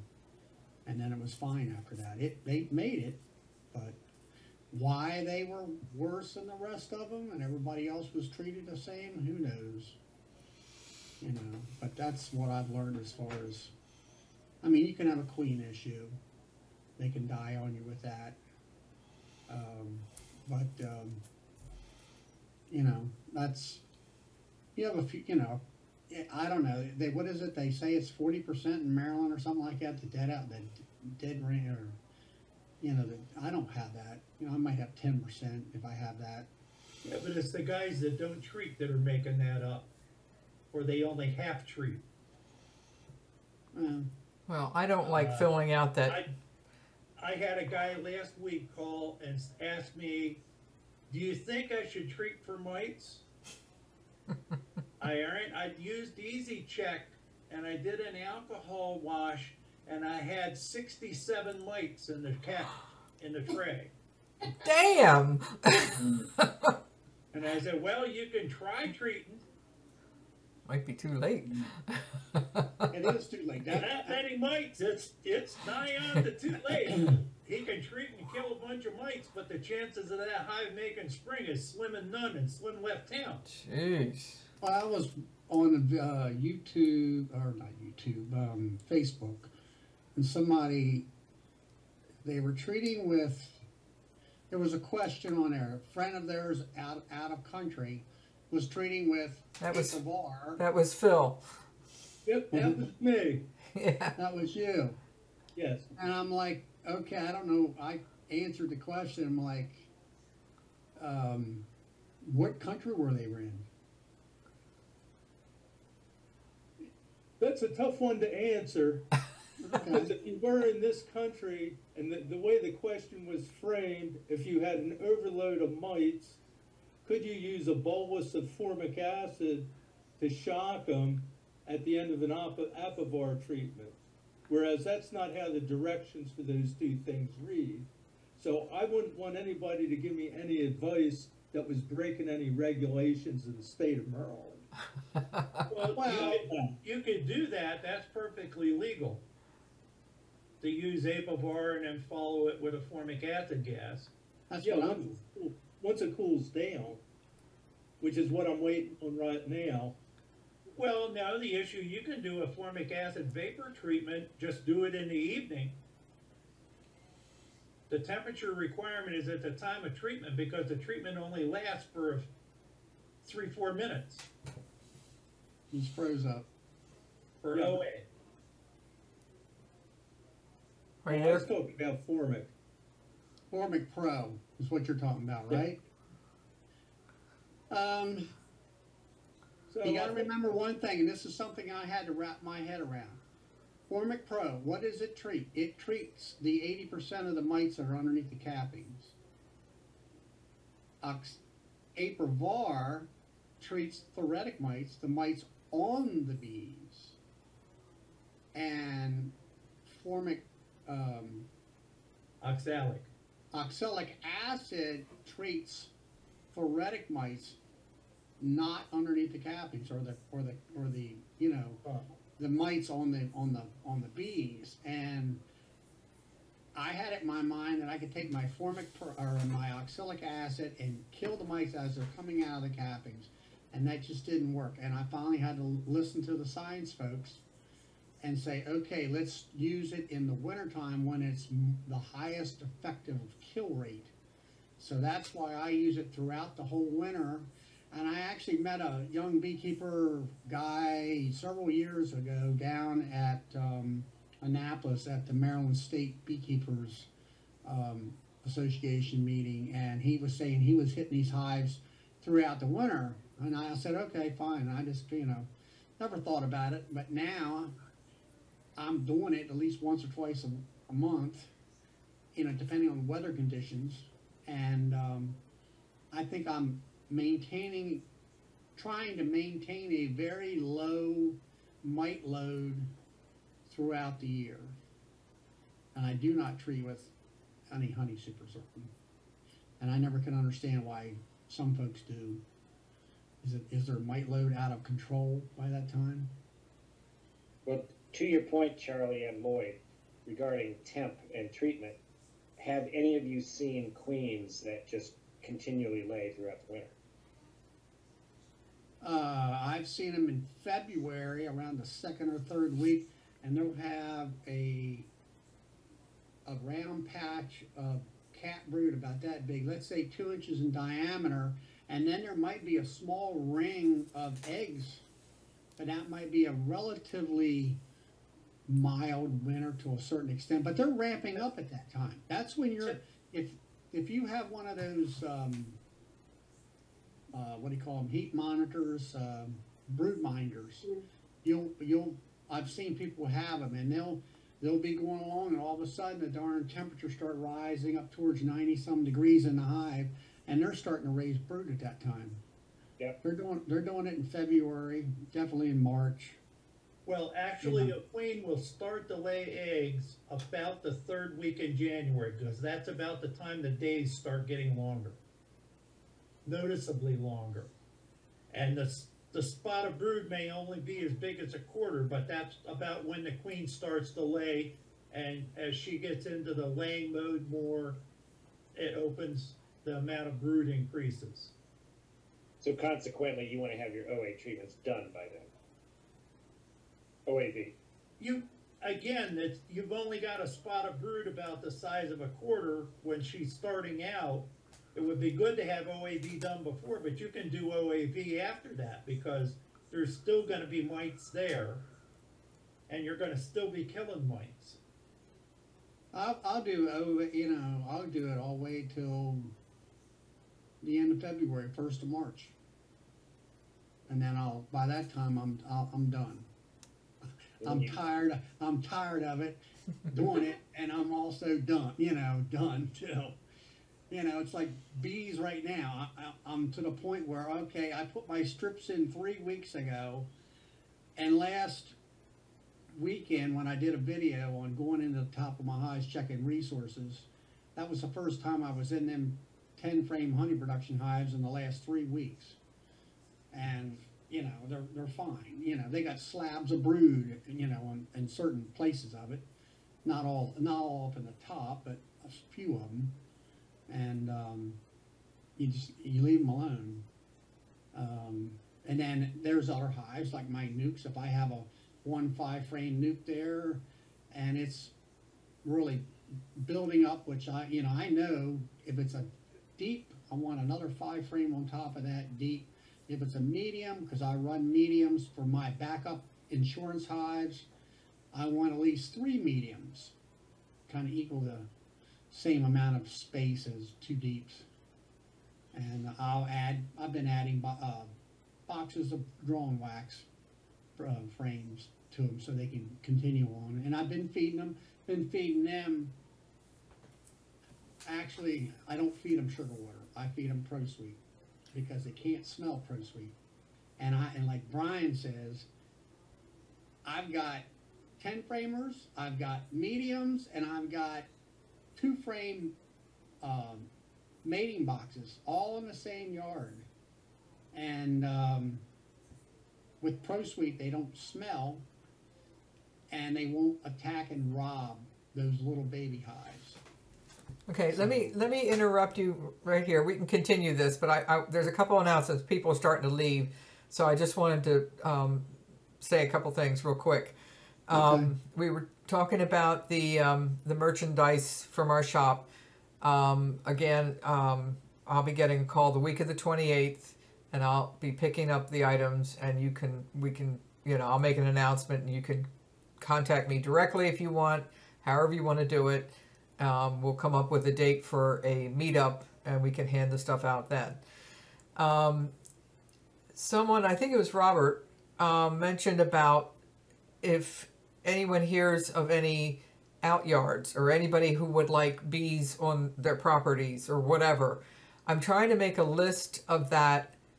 I'm going to try and make a list of that. If anybody hears of somebody who wants beehives but doesn't, doesn't want to take care of them, but they know of someone who wants them, let me know. Send me a message, whatever, and we're going to make a list so that people can, add to their apiaries if they want by having more outyards if you want. Thirdly, free advertisement. If you have honey to sell and you don't have an avenue to sell it consistently, we're going to be at different festivals, different fairs, different, activities, but also when we go to our meetups, I've had several of the breweries ask me, for contact information for honey for different things. So I'm going to make a list of people who have honey to sell. It's all up to you. We don't take a cut of it. It's free advertisement. It's going to be a list, and that list will go with us wherever we go. And if people want to know who sells honey, here. And you might look and say, oh, I'm in Frederick here. Oh, I can call this guy. Or I'm in the city. I can call this guy. I'm in Lutherville. I can call this person. That type of thing. You're selling it. Generally, I think the average price is about $15 a pound. But it's up to you to decide what price you want to put on your honey. If you have candles or anything else, just put your name on that list. And it's pinned at the top of the Facebook page. And I'll send it out as an email too, probably in the newsletter, that, just contact us and, we'll put your name on the list. Also with, the bazaars and things like that are coming up, Christmas bazaars and, Oktoberfests and things like that. If you want to, set up a booth type of thing, I'm going to try and get, a list of that. I don't know how much I'm going to be able to put all this together, but if you hear of anything, please let me know. We're going to, try and keep an avenue open for everybody and make it easy for people if they want to sell their honey without setting up a formal shop or doing whatever. You can have your place to sell your stuff. So looking out for you guys, for us all.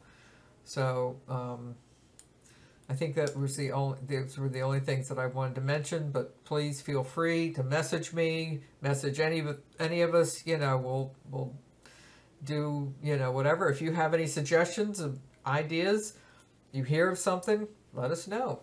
We're looking out for each other. So you have a favorite brewery you want us to visit? Let us know. Yes, exactly. Exactly. We're trying to hit them all. In our shop we had the cozies, and of course it's kind of done to death, but everybody, when they go to different places, the beach or out of the country or whatever, they have a picture of the cozy, with their logo on it or whatever. But we have a really cool, I don't know if you all saw it, but a bottle opener. And I'm thinking that bottle opener's got to go a lot of places. So, and we will be having our shop again later in the fall, to have like sweatshirts and hats and, things like that for colder weather. So that's, I think that's all I have. So if anyone has any questions, always just ask. We're open to everything. And if everybody wants to keep talking about mite treatment and whatever. I do have one quick question. If I have a struggling hive and it's one deep right now, but I mean it's struggling, would I be better off putting it in a 5-frame nuke and overwintering it that way. Why is it struggling?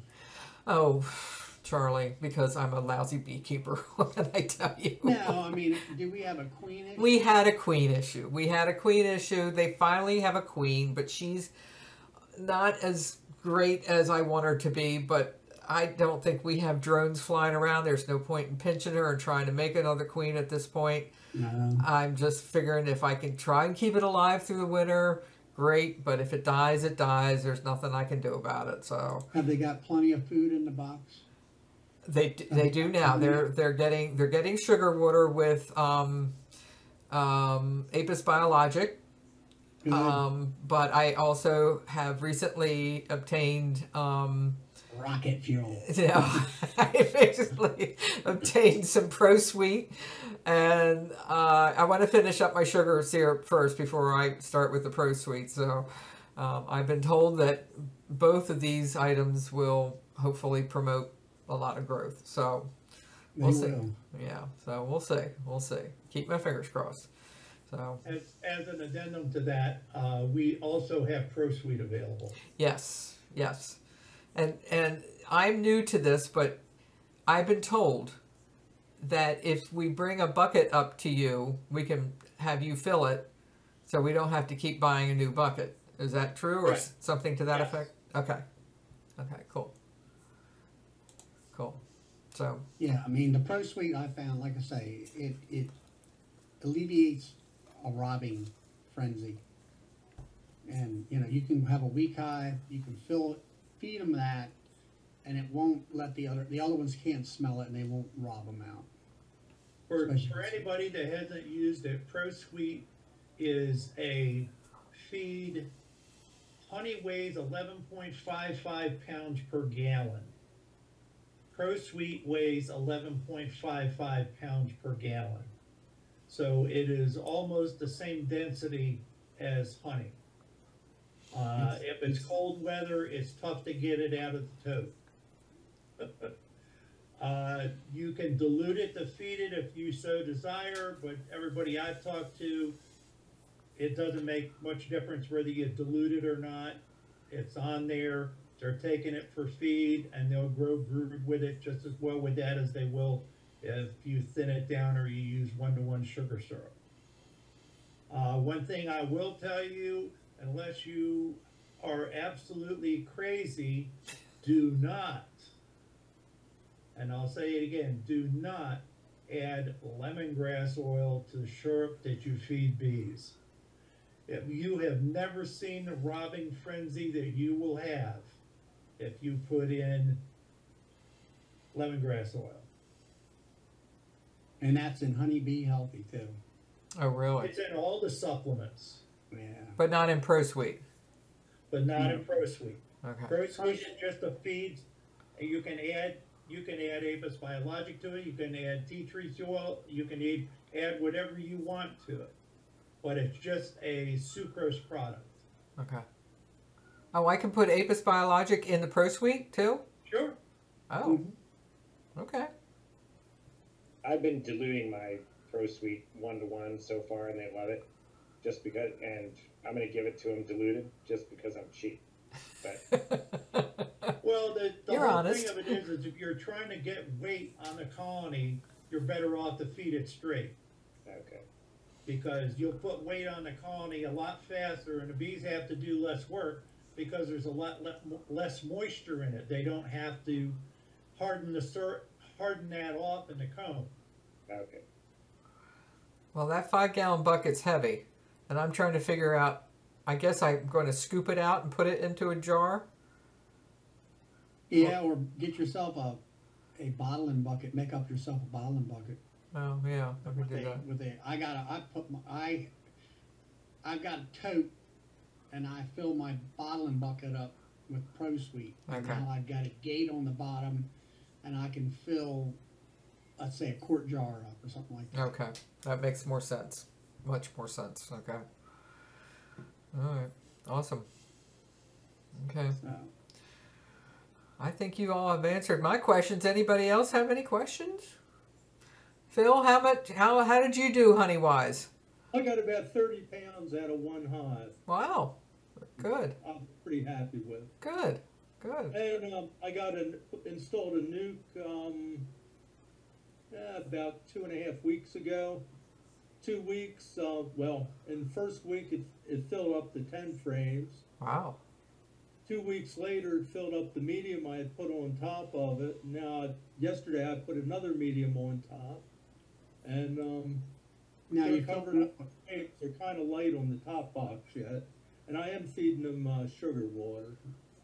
And I've got a honey flow going on of some sort because I can see bees from both hives and they're working. I don't know what it is, but we got a lot of sort of trees and shrubs with white roundish kind of multi-flower things. Yeah, They're viburnum. They're cream colored, Yeah. purple and red. They're, But the bees seem to like it.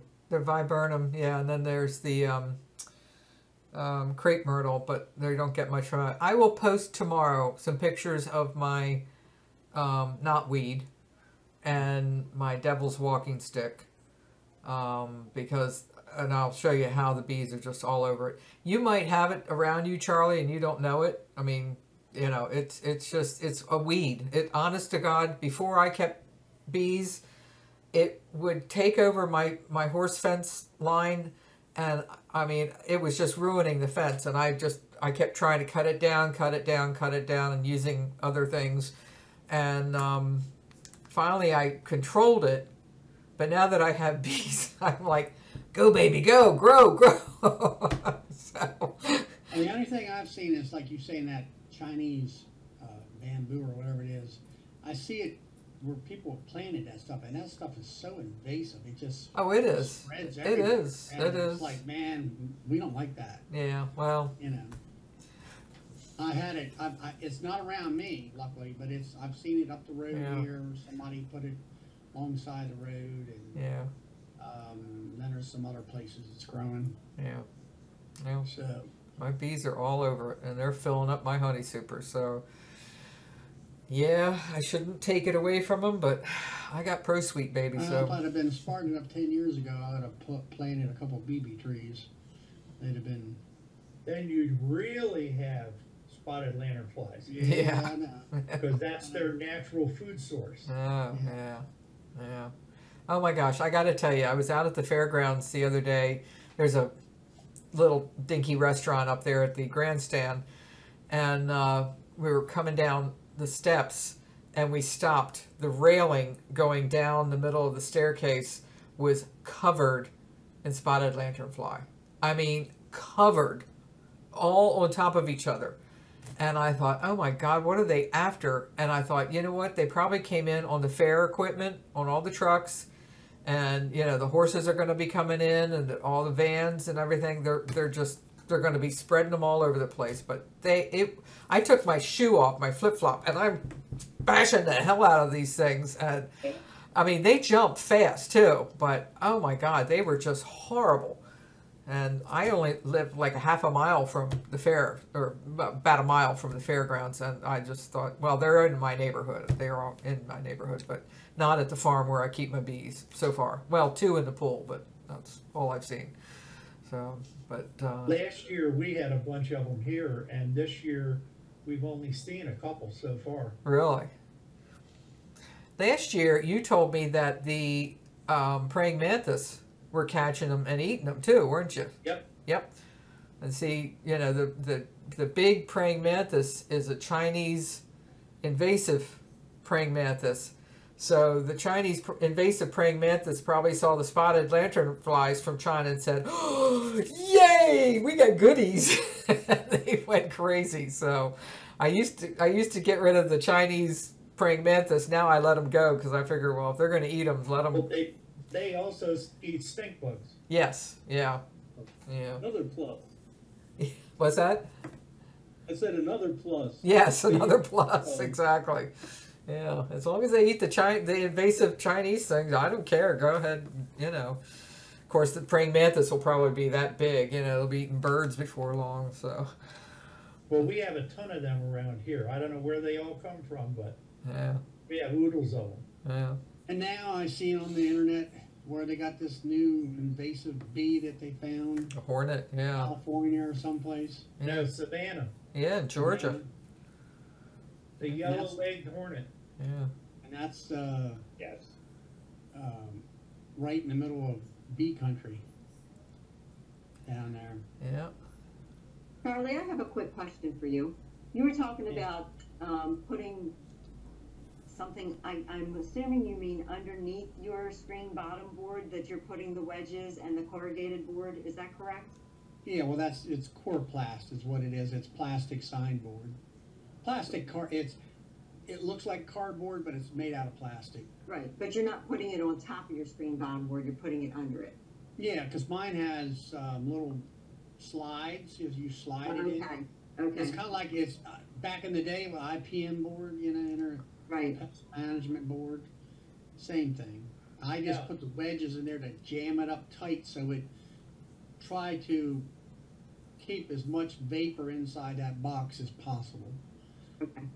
Yeah, Jane, if you're running screen bottom boards and they don't have the slot in them, you can use the same chloroplast and trim it to fit, to slide in on the bottom board, okay, and be able to have a wedge in the front to hold the front down and be able to shoot the OA vapor. OA vapors into it from either a vapor or you wouldn't be able to use the pan type because the pan gets hot. Right, It would just burn through the chloroplast. okay, thank you, I just wanted to make sure I understood what you were doing. Yeah. Thank you. What are you using, Jane? So I don't have the slots. I do have a piece of hard plastic that I slide on top of my screens, and then I have the OA gun that I put through the bottom board. I have a hole in the bottom board that I use the vapor that way. But I just wanted to make sure I understood what you were Same doing. thing. Yeah, it'll work. Okay, thank you. Mm-hmm. I had one last thing.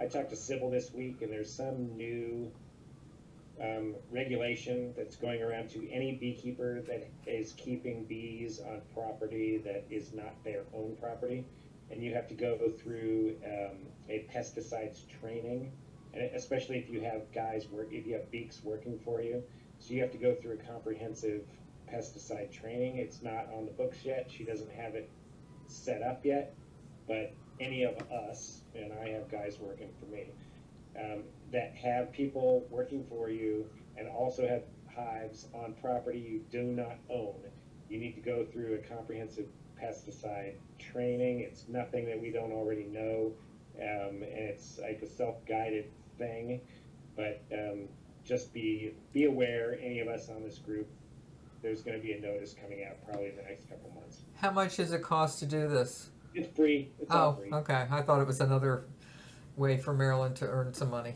No, it's free. It's like the spotted lanternfly training that if you export any bees out of state, you have to take that, and it's all free. But just to let you guys know. Okay. Appreciate it. Yeah, for the pesticides though, after you take the course, do you have to get licensed as a pesticide applicator on somebody else's property? No. Because that's where the money comes in, from the Right. the license. No. It is not. It is just to make you aware. Basically, the label, if they're going to drill in your head, the label is the law, which we already know. Yeah. Which the label already told us. Exactly. See, I think of beekeepers as being the most responsible people handling pesticides, because if we mishandle it, we're You killed. are totally wrong. Oh.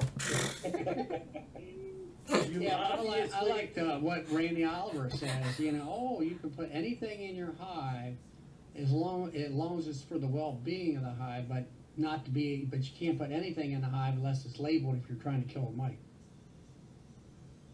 Think about it. This is a few years ago now, I went down to Georgia to pick up package bees. And every spring that I went down to pick up package bees, the commercial beekeepers were riding around with the newest treatment that there was available for mites that they dreamed up. Okay. Apistan, the active ingredient, is fluvalinate. Most of the guys down there were squirting the milk of life onto the bottom board of the colony, Oh dear. which was a 50% wettable powder mixed in a garden sprayer that you shook up when you finished working the yard. You shook the sprayer up and you walked through and squirted some in on each hive's bottom board. Oh my gosh.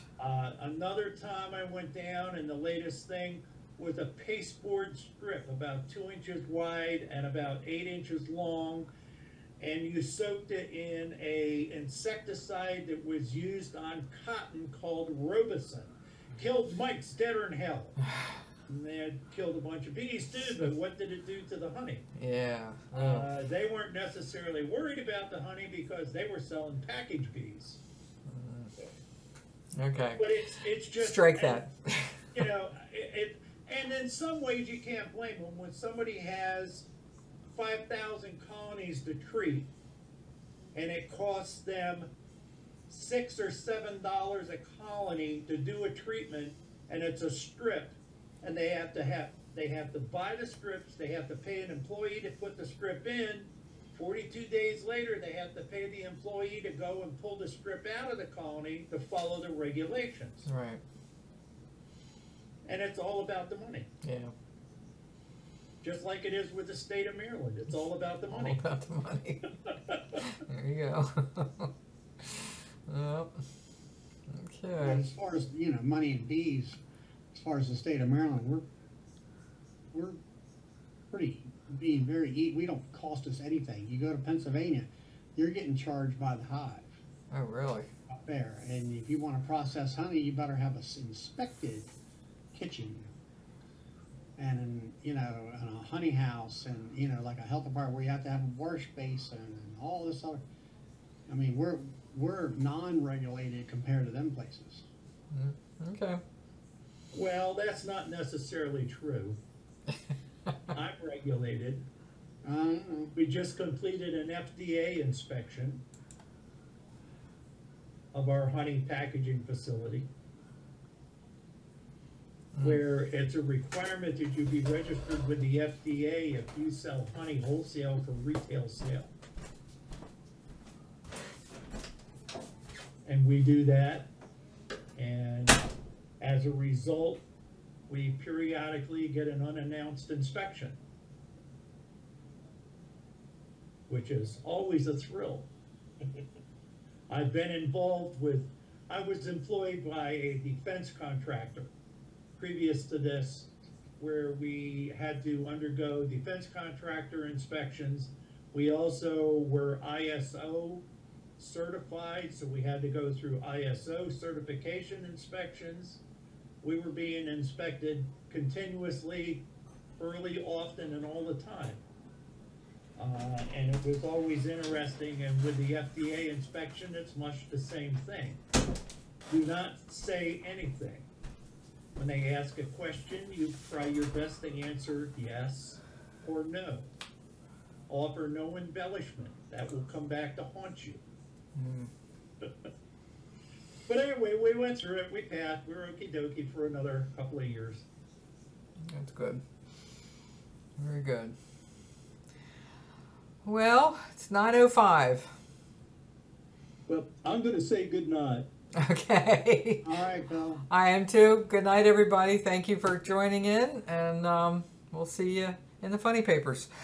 Good night, all. Good night, all.